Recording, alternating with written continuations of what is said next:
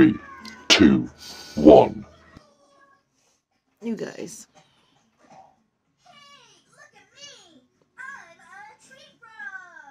I just wanted to record this. This is like my reaction after.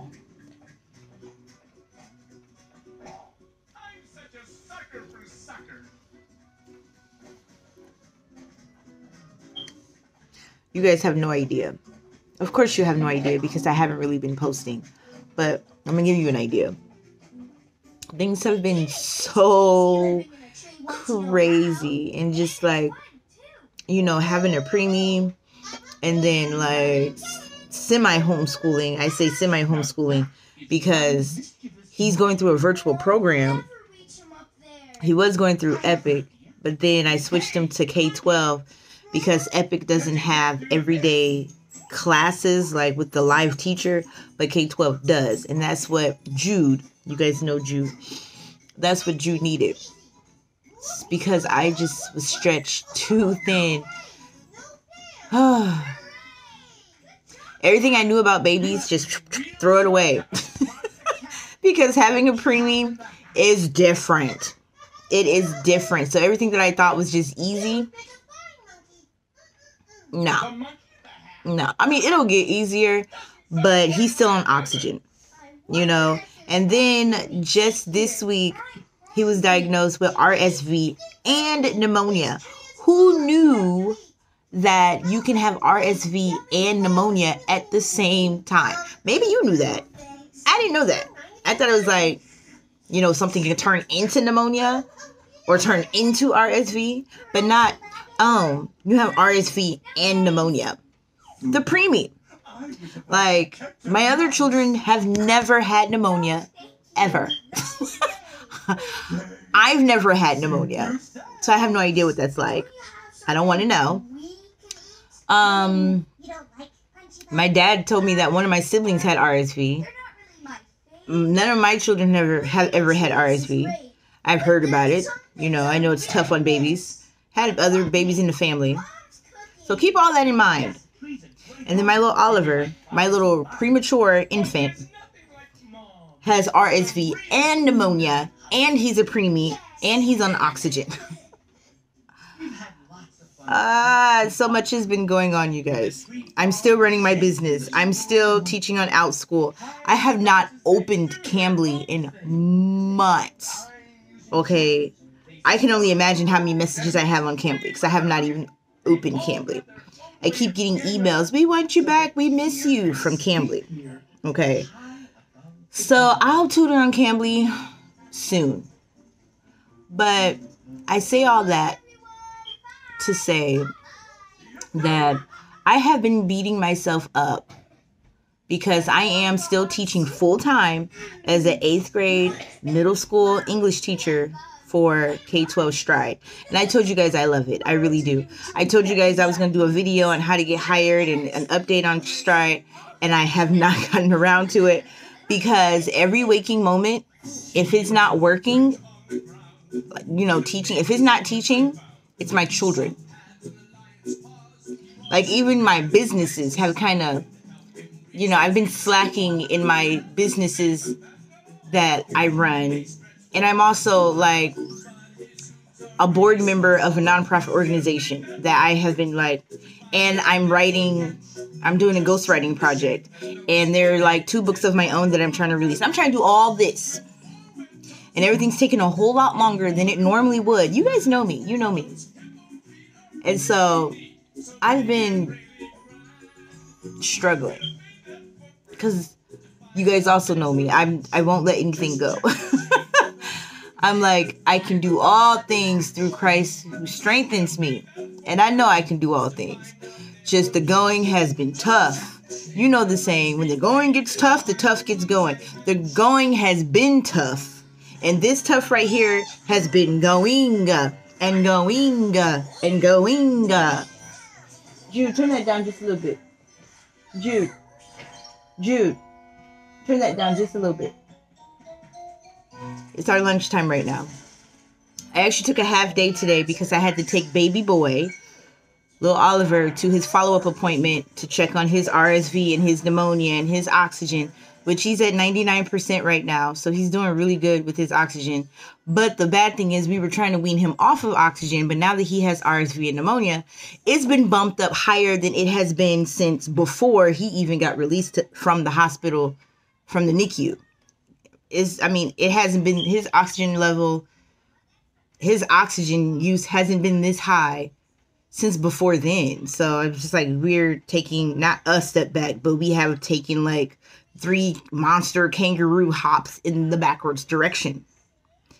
But it's, anything to keep him comfortable. And you guys have probably heard babies getting hospitalized because of RSV. And Oliver has not. He's so strong.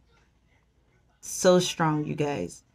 So he's battling RSV at home. He is not being hospitalized. I have to monitor his oxygen levels. I have to make sure he's taking some type of fluids all around the clock. No IVs. And he's a preemie. He is so strong. Born 1 pound, 13 ounces. And he is so strong.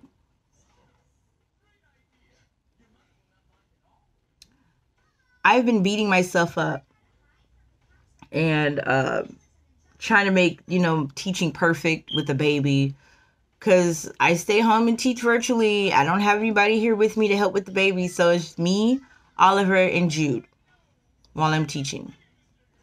And yesterday I had a formal observation. So yes, you brick and mortar teachers, you know how you have observations by administration when they come in and watch you teach and kind of grade you? Yeah, you still get that when you're teaching virtually. So I had a formal observation that was scheduled for 2 weeks ago. Okay, it was scheduled for 2 weeks ago before we went to Florida. There's another story there. I have so much catching up to do. The company sent us teachers to Florida. There's a video on that I'm going to make. So my observation, I wanted to get it done and out of the way before we left. And it was canceled because the principal had a terrible toothache. And so I was ready. I had created a lesson just for this observation. This was the planned observation, not one of those walkthroughs. It was a planned observation. I had a lesson scheduled and ready just for this. I did all this research on this topic. I had like clips and all. Man, I was going to knock it out the park.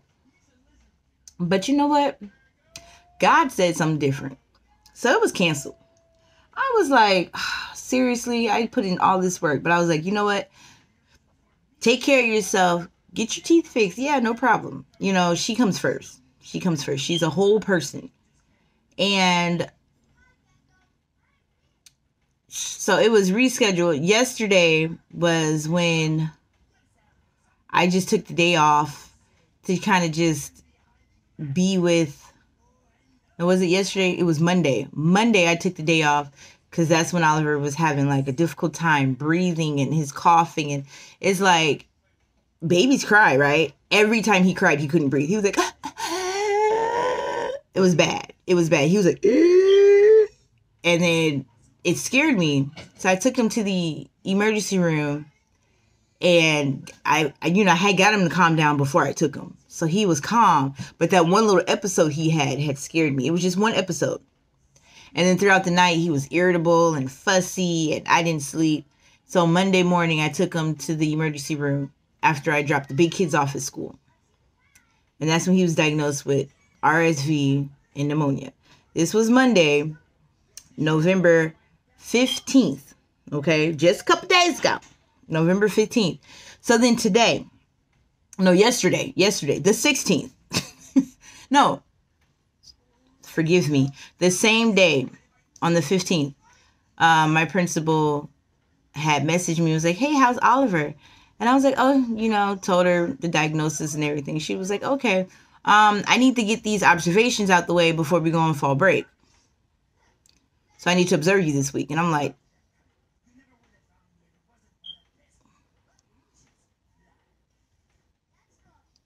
You already know. I'm just like, oh my gosh, I just came from the hospital.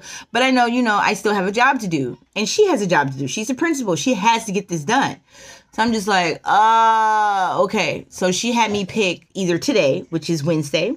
No, today's Wednesday. She had me pick either the next day, which was Tuesday. She said, you can get observed Tuesday at 2:15 p.m. or Thursday at 10:15 a.m. And you know me, I'm just like, let's just do it. Let's just get it out the way. I had no special lesson plan. I was like, she's going to see an everyday lesson. She just going to see some keeping it real everyday lesson without the bells and whistle, without me going out of the way to do anything extraordinary. And in my mind, I was like, she's going to see it and she's just going to have to deal with that. And we'll just see. Because at this point, I'm like, I'm just too tired. Just too tired. So Tuesday comes around yesterday, right? Because today's Wednesday, the 17th. Tuesday, the 16th, observation day. I'm kind of on pins and needles because Oliver's cranky and I've had to stop in the middle of a couple of classes and kind of quiet him down and, unprofessional, right? But I'm like, my baby comes first. So if somebody's going to complain that my baby's crying and I have to stop, I'll suffer the consequences. So 2:15 comes around. I had already made sure Oliver, I'm so thankful it was his nap time. So he was asleep, fed, happy, sleep, not crabby. I had everything situated to where he was in his chair where my foot can kind of rock him when he starts, and I was rocking him with my foot off camera to kind of soothe him and whatnot. And so lights, camera, action. I pop into the class and I'm there early and I'm like, you can do it, LaShundra, you can do it. Just another day in the neighborhood. Then the principal pops in, no students yet. Hi, LaShundra. It's like, hey, how you doing? She's like, how's Oliver? And I was like, yeah, no students have popped in yet. This is the class where they normally pop in at the last minute. Class was supposed to start at 2 minutes, in 2 minutes. And normally I have some students that are already in there just waiting for class to start or just chatting with me or chatting with each other. Nobody. Okay? Nobody. Normally I have about 18 students in the class. Only 11 people showed up. Weird, right? So 11 people showed up. And everything I had planned, it was I was worried that Jude or Oliver were going to give me a hard time and I was going to get in trouble for that. Oh no, my kids were perfect. Thank you, Lord. Perfect. But then my students were just out of character. They were all off topic, but I was just being mean. So I had a lesson where I'm going to have to show you guys clips of this lesson.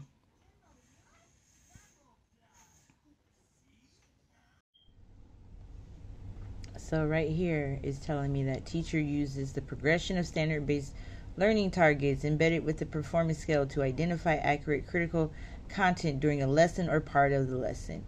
And she put me as applying. She said 11 out of 12 students responded to the learning scale poll at the beginning of class, acknowledging their level of understanding when class began.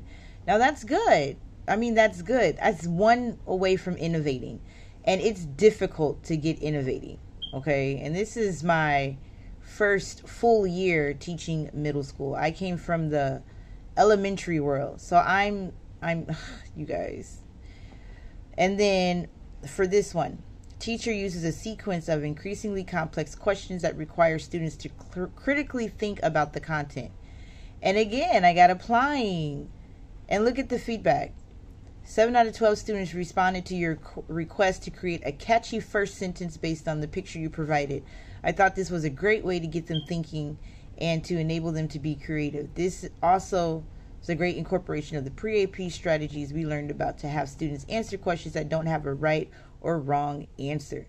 And then she gave me a suggestion about using Nearpod, which I do use, but I did not use for this lesson. But that was a really good suggestion. I'm always open for any constructive criticism. Just like you guys know, if I make a mistake, I'd be like, oh, my bad. Teacher engages students in brief review of content that highlights the cumulative nature of the content. And again, I got applying. This is really good because I went from beginning developing to applying. So I'm showing growth in all of these areas. And then we have teacher uses engagement strategies to engage or re-engage students with the content. And again, I got applying. And she really liked how I gave students boss status and bumped them to the top when they respond to the original question. Okay, you guys. I mean, this was just, like I said, I didn't even plan like an observation type lesson. I was like, well, this is just an everyday lesson. I just don't have the time or energy, because it was like a last minute, oh, well, I need to observe you this week. And I was like, the day before this evaluation, I just said, okay, well, I'll take tomorrow. And whatever I had already had planned, that's what she saw. I didn't do anything extra. And this is what I got. And it really just brought me, you saw the tears. You saw it. I just need to just stop second guessing myself. I just really do need to stop second guessing myself. I just love it. And then she just said she's glad I'm part of the school. And there you go. You guys. I had like all types of stuff, and I was bringing the energy. And then lo and behold, we had like 8 minutes of class left. And the students were already a little nervous because of the quiz or whatnot. But I gave them like a grading scale. So I was like, hey, if you do this many out of this many, you get this many. So there were only 4 questions, but it was like almost impossible to fail because of the way that I had the grading scale. So it wasn't your normal miss 1, you get a 75%. Miss 2, it's a 50%. It wasn't like that. It was like you get all of them, you get 100%. You miss 1, you get a 90. You miss 2, you get an 80. You miss 3, you get a 70. You miss 4, you get I said, if you miss all of them, you get a 60 for your efforts of trying and being in attendance. But I would recommend you do it again. If you're not responding and you're not participating, you get a 0. That's how I did it. You get a 0. If you're absent today, a 0 goes in the grade book until you make it up. You're going to have to do it on your own, and there's a link. So that's how I had it. Like, awesome, right? I'm rocking it. When I say rocking it, like I'm just doing me. Just Miss Wigfall. Lala's class, right? 8 minutes before the end of class. I kid you not. There's no storm. There's nothing. Everything just said, blip, blip. I'm talking my power. Just said, blip, blip, blip. Power just went out for like 3 seconds. Blip, blip. Blip, blip. I was just like, laptop is going, so I can see everybody, but everybody's like, why? Because the modem, the internet is gone. I have to wait for the modem to reset because the power went out, right? So it doesn't matter if the laptop has power. There's no internet. So I'm like, the principal is in the room with all the students. And I'm like, and I'm not there. So, and I was screen sharing. So everything I was screen sharing, the screen had to have went black, right? Which it did. When I came back, I noticed it did. It was black. It's not like they can continue the quiz because I was screen sharing the quiz. And so everything's black. The whole class is at a halt. Everything rests on my shoulder. Class is ending in 8 minutes. Everything was up to me. So I'm like, I'm trying to use my phone as a hotspot. So I'm like, turning on the hotspot. Typing in the password. Oh, we're in the settings. Okay. Restarting the browser. Going in, logging back in, getting back into class. Because, I had to refresh everything. It was like, bloop, bloop. The little dinosaur is like, I'm sorry, your internet has been... no, what does it say? I'm sorry, there's no internet connection. The little dinosaur telling me there's no connection. I'm just like, eh. So, by this time, okay, when I'm nervous, I don't sweat in my face. Like, my face doesn't sweat. I don't get all like sweaty here. My armpits sweat. My armpits and my back. It's embarrassing. Like when I work out, people are like drenched in sweat. I'm not. I have big armpit circles and a back rectangle when I work out. There's a back rectangle, probably some booty sweat, and humongous armpit ovals. Okay. Like my armpit sweat drips down my sides. It's embarrassing. I'd rather just sweat like here, but I don't. So I'm doing that inside of my clothes. I'm hot. My body feels like an inferno. I'm hot because I'm nervous. So my body is sweating. Like all this is sweating. I get back into the classroom. There's like a ton of messages in the chat. Where'd she go? Oh my gosh, my quiz. Can't we just do the quiz on our own? Like, students are upset. Like, their grade is depending on this. But of course, I'm not going to be like, my internet, you get a 0. But they were freaking out. And the principal's in the room while they're freaking out. And Ms. Wigfall is gone. So I come back to see all this in chat. I have no time to catch up in chat because I'm like, okay, we're gonna have to wrap up the quiz. And I'm trying to apologize that I had disappeared. I'm trying to wrap up the quiz. I'm embarrassed. The principal is not talking to me, but I know the principal was like trying to chill the room out because I saw her comment in the chat like, oh, you guys, this, and she'll be back. Blah, blah, blah. I'm sure, trying to calm the room down. And I'm just like, there was no storm. There was nothing. So why did my power just go bloop, bloop? Bloop, bloop. I have no idea. But you're probably wondering, why is any of this relevant when you started this whole video off with tears? I'm hard on myself. And I'm used in the brick and mortar. I was like, when I would get scored by administration, I would get a 4.0. And that's super high. Like, that's like perfection. Okay. I would get a 4.0. I was always that innovative teacher. Innovating. That's the highest score you could get. I was like team leader. I mean, I always got perfect scores. And if I got a observation that was less than perfect, then I was like, what happened? Like, what happened? So I'm just like, after that, I wanted to cry because I was like, I'm going to get a bad score.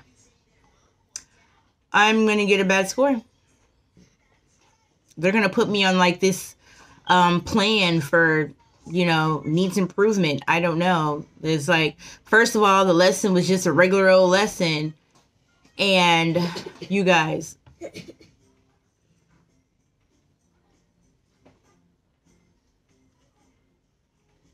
but I tell you,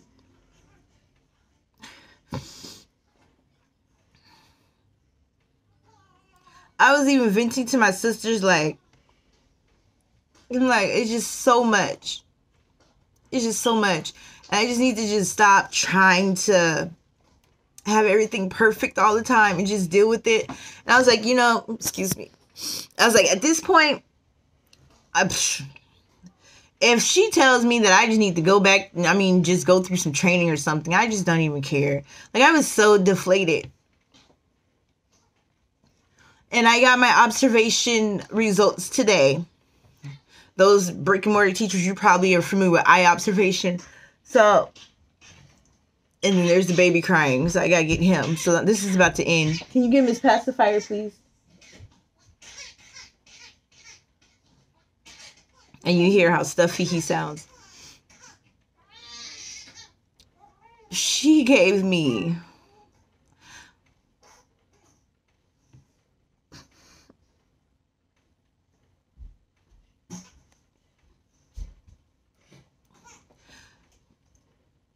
all my scores were great. And she had nothing but wonderful things to say about my teaching techniques and how involved the students were and how she loved different strategies that I used and that she even wanted to incorporate one of the strategies herself. And here I am sitting here thinking that it was just doo-doo. Just doo-doo. Give him his pacifier, please. I did. We'll give it to him again for me, please. And this just goes to show, like, we are our worst critics. And she actually pointed out specifically things that she saw. And I didn't even realize how engaged the students were. I didn't realize how in certain points I had 11 students responding. I didn't know. And then she like 7 out of the 11 answered this. I love how you gave them boss status, which is, something that I use for my students that show leadership in the class. I go, boss status. She pointed that out, and it's something I do every day. And she pointed that out as like a special thing. And I'm just like, huh. Okay. Yeah. Thank you for that. And I got like wonderful scores, just like all across the board in every category. There was growth on my observation. It's all I could do is just be like, thank you, Lord, because I was so deflated that it seemed like everything has been going wrong this week. Monday and then Tuesday. I mean, first the baby was showing horrible signs of like being worse on Sunday. Then there was no sleep. And then there was Monday at the emergency room. Then there was Tuesday. And then Wednesday. Today's Wednesday. I took a half day to take him to his follow-up doctor's appointment. And then I get this news.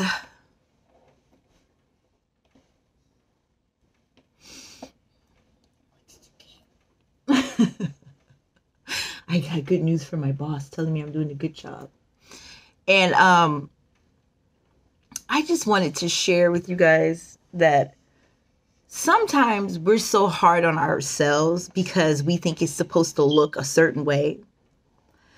But your everyday efforts, somebody is seeing that. Somebody finds your everyday you innovating. Somebody has a takeaway from your everyday you. So when you don't think you're spectacular, somebody does. And for that, I'm grateful. So I hope that this message comes to you with love. And you guys know that I haven't went anywhere. I'm just, I'm trying. I'm really trying. There's so much that I've been saving clips and I'm like, ooh, I'm going to share these with my subscribers. And I just haven't gotten around to doing it. But I will. Because you're worth it. TTF. You help me with my N? Make it N. With me, with my hand, make it N. N.